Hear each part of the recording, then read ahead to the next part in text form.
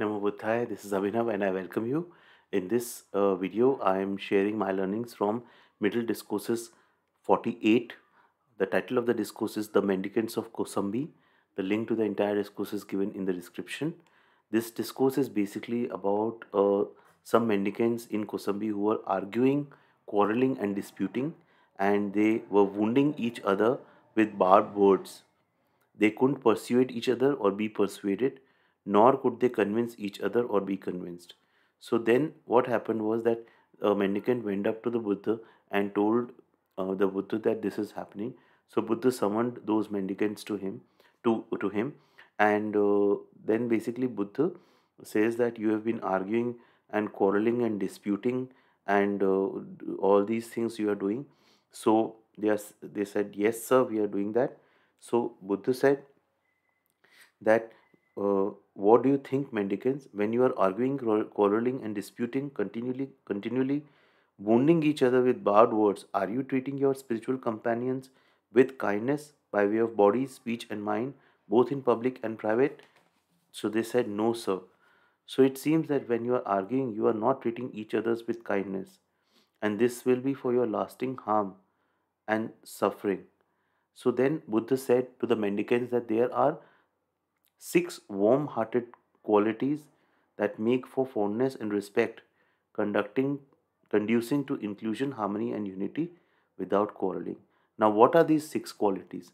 The first quality that Buddha says that mendicant consistently treats their spiritual companions with bodily kindness. Now, these all things that are there mentioned in this sutta is mostly intended for the mendicants who go from the lay life to homelessness in search of enlightenment. But here, this we can apply to our spiritual life as well, our sangha as well, if we are part of the sangha, or even our family life as well.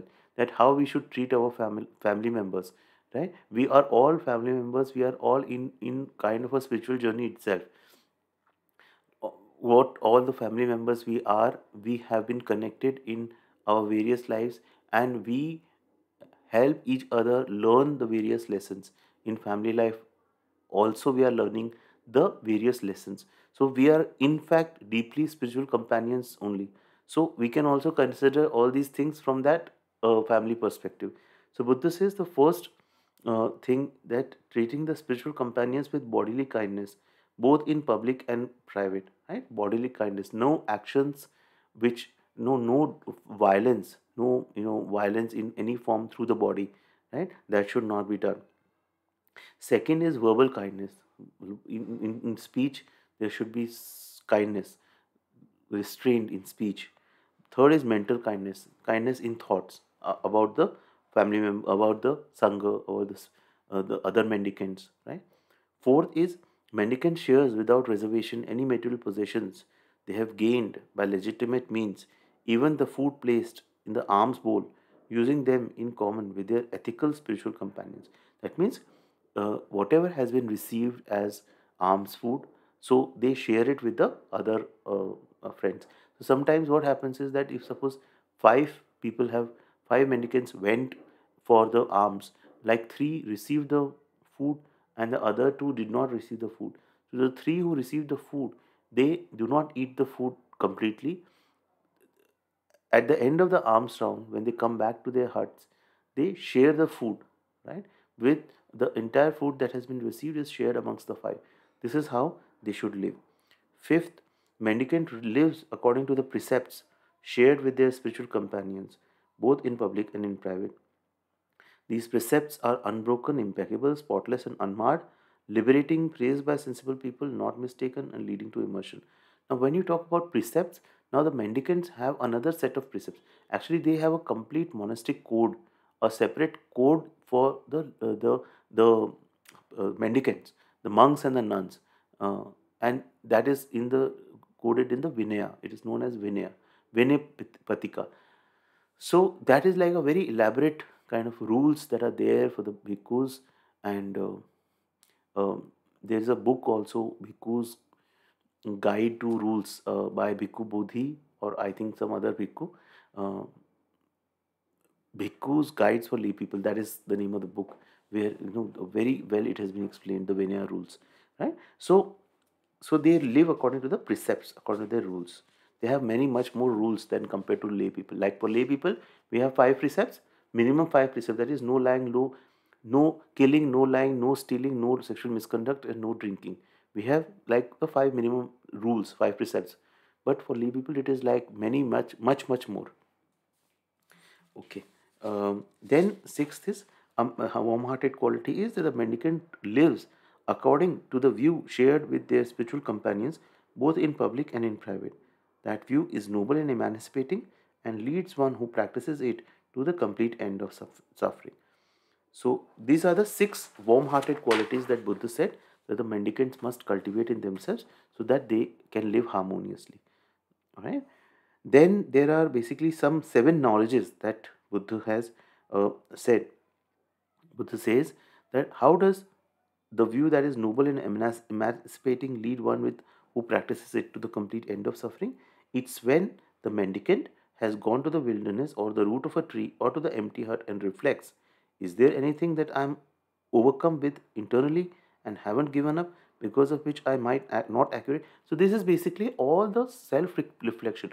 So the mendicants have to keep reflecting that what I have not given up, right? So if the mendicant is overcome with sensual desire, it's their mind that's overcome. He realizes that it's my mind that has overcome with sensual desire. Similarly, for ill will, dullness, drowsiness, restless, remorse, doubt, pursuing speculation about the world, pursuing speculation about the next world, right? All these things, the mendicant reflects and realizes that I am overcome. My mind is overcome. They understand there is nothing that I am overcome with internally and haven't given up, because of which I might not accurately know and see. My mind is properly disposed for awakening. So once the mendicant realizes that my mind was overcome, he clears his mind and then his mind becomes properly disposed for awakening to the truths.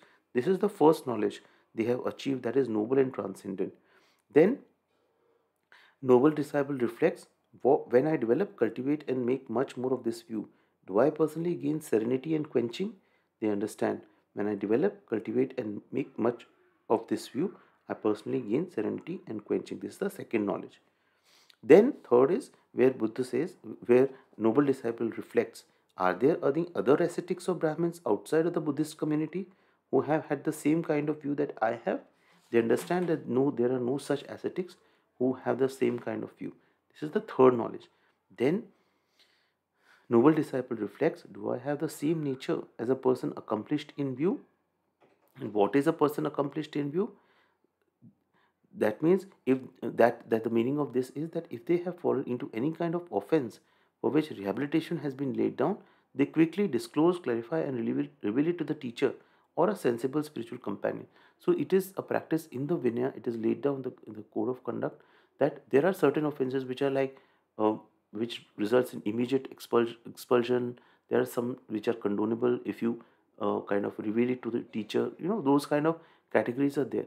So they know that if there is an offense that is made, and it is basically, they immediately know that they have made the offense, they go and clarify to the teacher so that they know about that. Then though they may manage a diverse spectrum of duties for their spiritual companions, they still feel a keen regard to the training in higher ethics, higher mind, and higher wisdom. So Buddha gives us an example of a cow with a baby calf. Now, even if the baby cow is grazing, she keeps the calf close by, right, as she grazes. In the same way, this is the nature of a person accomplished in view. Though they might manage a diverse spectrum of duties, they still feel a keen regard for training in higher ethics, higher mind. Then, do I have the same strength as a person accomplished in view? So basically, they say they apply and with attention to the training proclaimed by the realized one, concentrate wholeheartedly and actively listen. They understand, I have the same strength as a person accomplished in view. And then, when the teaching and training proclaimed by the realized one are being taught, they find inspiration in the meaning of the teaching and find the joy connected with the teaching. That is the seventh knowledge. So Buddha says that when the noble disciple has these 7 factors, they have properly investigated their own nature with respect to the realization of the fruit of stream and tree. A noble disciple with these 7 factors has the fruit of stream entry. That kind of a noble disciple gets the fruit of stream entry. What is stream entry? It's the first stage of awakening. After that stage, there are only 7 more births maximum, and you will never go down into the lower or the hell realms, right? And once you attain the fruit of stream entry. So as a mendicant, if he has these 7 knowledges, then he realizes the fruit of stream entry, right? So this is the this particular discourse, middle discourse 48, the mendicants of Kosambi. Please do think, reflect on this discourse, and whatever your insights are, do share in the comment section. Thank you so much for watching this my video. Thank you so much. Namo Buddhaya.